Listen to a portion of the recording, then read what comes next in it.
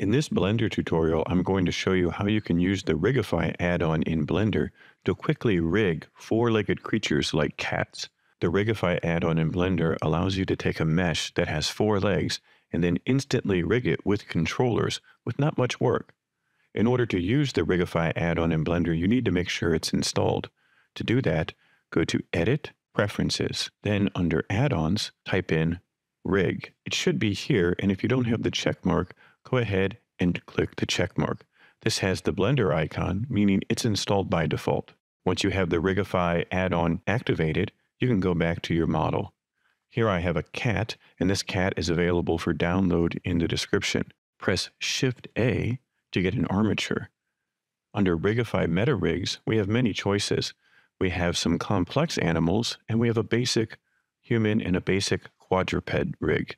I'm going to select Basic Quadruped, and then the rig comes in. As you can see, it's a four-legged rig, and it has a tail. In order to see the rig better, with the rig selected, select the armature, then Viewport Display, and we want to click in front.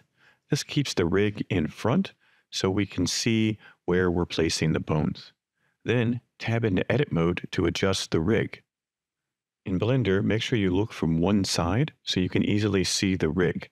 When selecting, we want to make sure that we select the different points by using a selection marquee.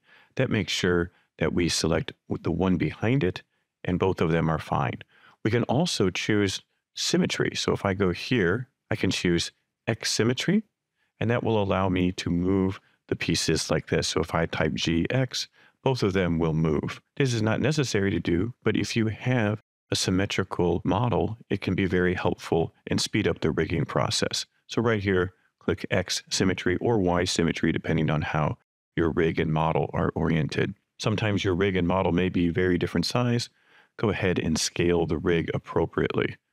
Then just work around the creature, putting the different bones and joints where they should be in the creature. There's a couple points that you want to look out for. This joint we want to keep together. Continue to move the pieces to where they go.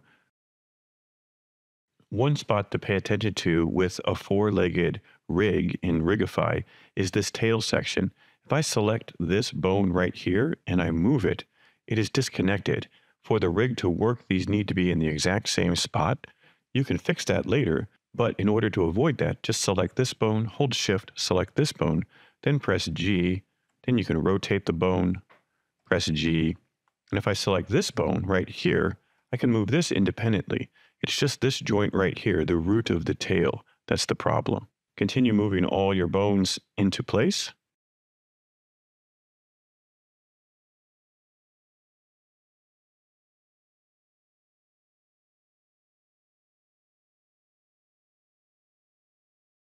The other place you'll have issues with your Rigify rig is right here in the front. As we're moving the neck around, if I accidentally select this bone here and we disconnect it, that will also cause problems when generating the rig. I'm going to leave this like this to show you how to fix the problem. If this happens and we want these to be connected, simply select the bone that's in the proper place, press Shift S and then cursor to selected, then select this bone, Shift S, selection to cursor, and now we're snapped back together so you won't have any errors.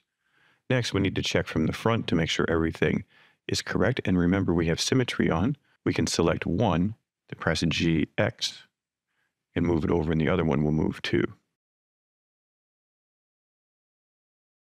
We'll also look from behind, and this is looking pretty good. Maybe move these in just a little bit. Take a look around your rig, make sure that everything is where it should be. Once you're happy with your rig, we're ready to create the rig. That can be done in pose mode or object mode.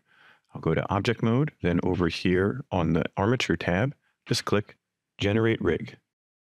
Once the rig is generated, we can hide the actual bones that we used. In object mode, select the mesh, then select the rig, then under Object, select Parent, Armature Deform with Automatic Weights. That's it. The rig is complete. Then in pose mode, we can select different parts of the rig. We can press RZ, and then we can move our character just like this.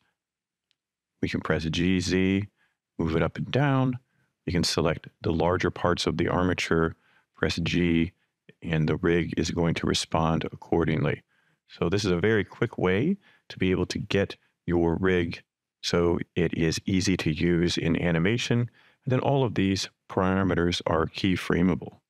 So hopefully this allows you to have four-legged creature rigged with meta rig in Rigify in Blender. Happy 3D modeling.